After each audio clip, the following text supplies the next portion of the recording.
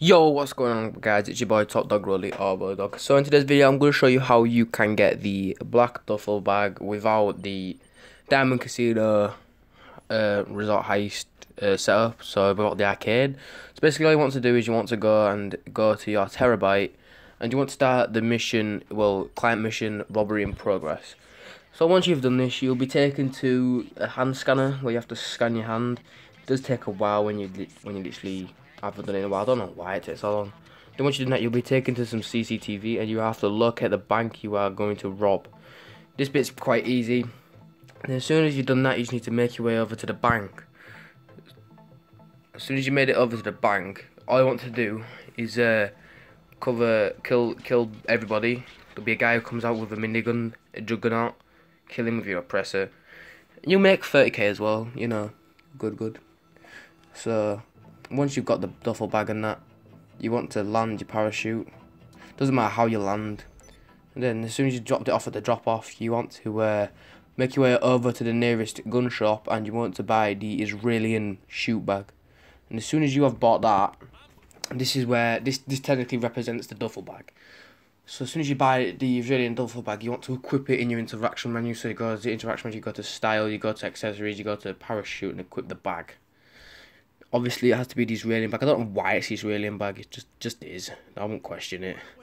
Look, as you can see, I bought it there. Then you just need to simply equip it. It's quite easy to equip, obviously.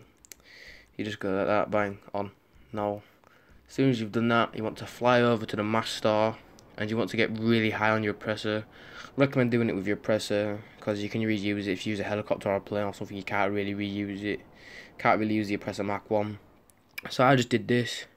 So I just jumped out in front of the mass store. As soon as you get close, you want to go like this, and then you want to glide yourself steadily into the mass store. It's quite a chore, I guess. Like spamming right on the D-pad on your way in, but you know. As long as your parachute stays on, you are golden. So as you can see, I'm coming in quite quickly. You just want to smash into the master and spam right on the D-pad.